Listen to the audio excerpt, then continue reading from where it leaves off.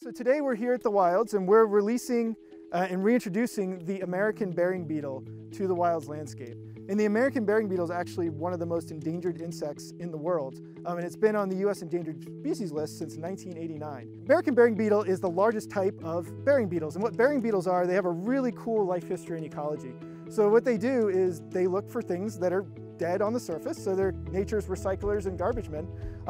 And when a pair finds a carcass, so in American burying beetles, because they're bigger, they need larger things like rats or quail or doves and pigeons, those sorts of things.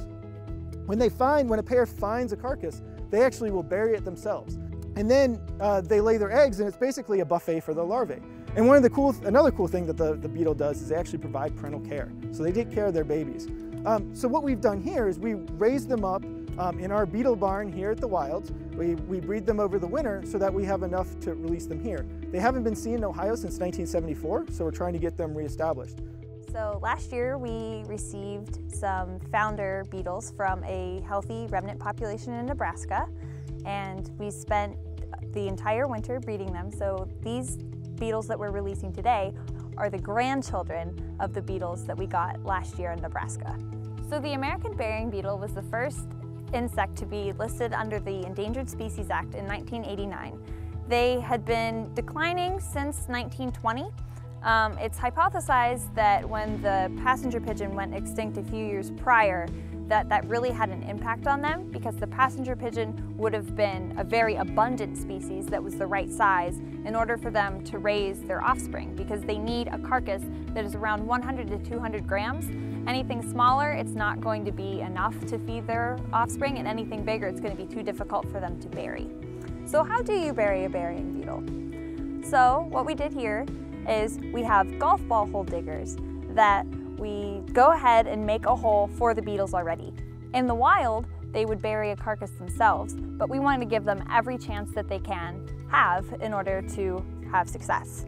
So we dig that hole with the golf ball hole digger, and then we take a little trowel and dig a little side chamber.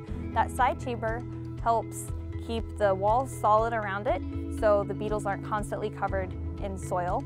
And it also helps if we get too much bad weather like rain, it gives them more area to work with so they don't get flooded out. After we dig that chamber, we put the rat down inside that chamber, and after that, the magic happens. You put the beetles right on that rat and make sure they want to stay there. You don't want them to escape. So we hold them there, and once they're good and happy on that rat, you put a little peat pot on top of it and loosely put all the soil back into that hole and cover it up with a piece of cardboard. We had a lot of different people helping us today. So we had our education department out here with one of their Wildecamps for the week. We had some folks from Dawes Arboretum. We had some folks from U.S. Fish and Wildlife Service and the Ohio Department of Natural Resources, and a lot of volunteers that were just really interested in learning about our program and what we're trying to do to help the beetle. So why should people care about the American burying beetle?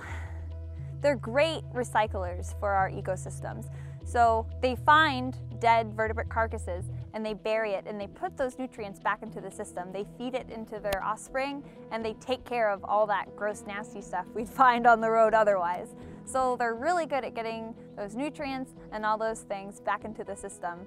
And I just think they're really beautiful. I don't see how anyone could not love a beetle that's just so big and beautiful. And I know insects aren't for everyone, but I just love them.